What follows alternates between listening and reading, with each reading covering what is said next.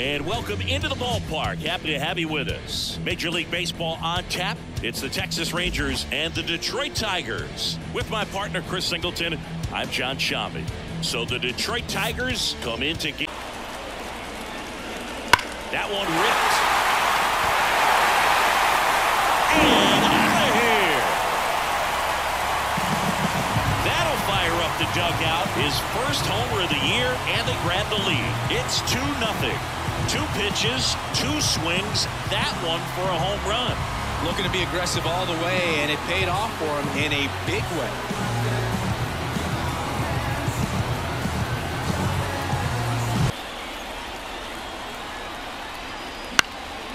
In the air out to center, and a base hit coming home. He'll score, and they're up by 3.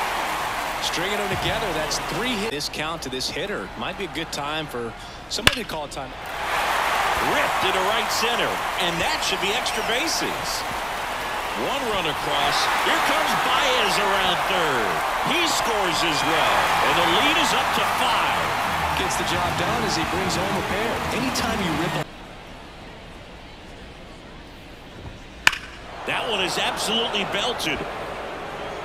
Dutch going back. Get out of town. He flexes his power with that swing, his second of the year, and they cut into the deficit. It's 5-1. That swing just injected more drama into this one.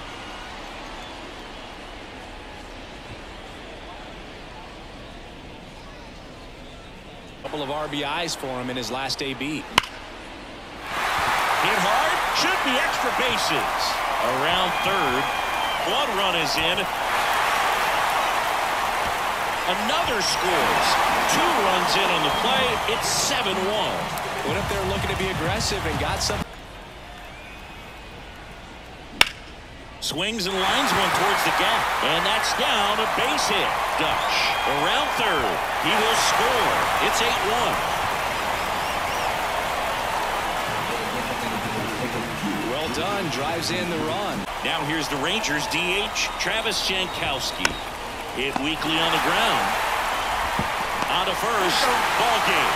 And the Tigers take this one in a blowout. The number 7 is such a cool and sort of lucky number. But this team has been playing really well. But to win 7 games in a row, there's been some luck and there's been some really good play. I think you get to this point, you start to look at, can we double that? Make it double digits. Make it 2 touchdowns. Make it 14.